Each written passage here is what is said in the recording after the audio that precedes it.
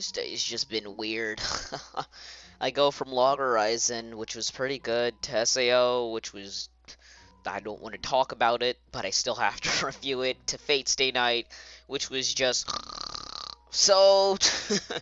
I guess let's just get to the best of today so far, which is Log Horizon. So, there's not...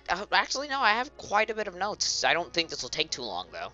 So, in terms of art and animation, I feel as that Studio Dean is actually doing a better job than I thought they would. The way I thought Studio Dean would handle this is more so they butcher the adaptation itself and then go towards butchering the art and not necessarily the animation. But the scenery looks a lot more detailed, the animation is so much more fluid, and there's way more depth of field. So, I can't really blame them for anything. If anything, I actually have to credit Dean because they're doing an actual good job at this. And if Dean had picked Log Horizon up first, I don't know if this would have been better, but I at least know it would have been better animated, and it would have probably looked a bit better.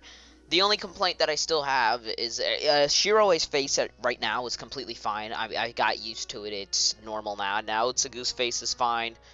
But Akatsuki's eyes, because she's not shown up so much, it just looks weird when you see her, and her eyes aren't really that type of lowly-esque thing anymore.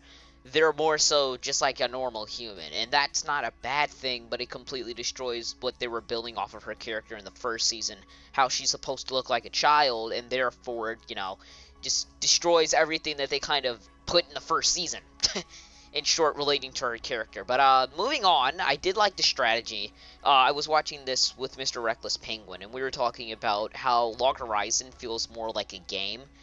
Like a game anime, more like a game world than just an MMO or fantasy world like SAO. SAO just feels like a fantasy world, while Log Horizon actually feels like I'm watching an MMO, like a competitive MMO or something of that sort. And I think that's the difference between SAO and Log Horizon. Part of it is just atmosphere.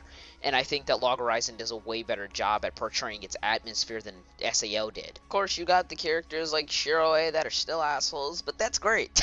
And I do like the comedy that they're putting in. Like Shiroe being such a jerk, you got the Akatsuki, the Akatsuki curse. You got Tetra, and I'm not gonna say anything about Tetra, cause I'm gonna let your own hopes be ruined. I'm not gonna say anything, but yeah, you get the point. Then you got new songs added to the OST to help better the presentation. I did like the new song they added, and then they're still keeping some of the stuff from the old OST, so it seems as if more so they're just adding on rather than changing and remixing, and I think that's perfectly fine. Other than that, there's not too much. Everything else, I think I've covered everything for the review, so now it's more so just a theory. So I did have a theory while I was watching the episode, but I think I disproved it myself, and that was, at the end, I think what we saw was a person of the land, and it's like a boss, but he has the intent to kill, because he was looking down on the adventurers as if they were lower. They were like lower in status, and he called them by adventurers, not just fellow people. So that's making me think that this is a person of the land. It's almost obvious that this is a person of the land. So the question is, if a person of the land kills you, do you die? But then I thought that would break the rules of the world, because what do you call them? Adventurers respawn in the temple or near a certain spawn location, so therefore they can't die, or they can't die like that. But what I'm thinking is people of the land can die.